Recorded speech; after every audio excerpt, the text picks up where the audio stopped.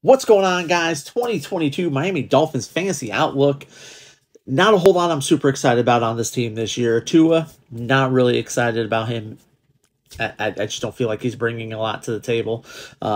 If somehow that offense clicks, then he's going to have a good year, but I'm just not sure how that's going to work. Tyreek Hill, Jalen Waddle, I don't think I'm really willing to pay the price that I'm going to have to get Tyreek. I'm not drafting him in the first round. I'm probably not taking him in the second round. If I can get him in the third round, yeah, maybe we can talk. Jalen Waddle, not sure what you're going to get out of him this year. Is Tyreek being there really going to help him out, or is he going to hurt him? Is he going to take the targets away from him, or is he going to open him up, getting him that he won't be having that #1 cornerback coverage on him?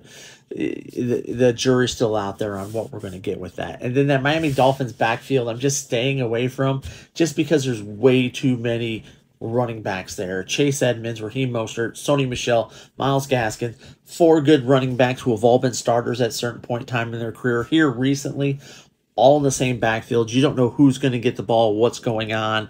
You know, Chase Edmonds is leading the way, but how long is that going to last? We've seen what Raheem Mostert has done when he's been given the opportunity. Sony Michel, Myles Gaskin, those are all guys that could really carry the ball and lead the team. So who knows? But what do you guys think about the Dolphins this year? Is there anyone on there that you're excited about? Let us know. Deuces.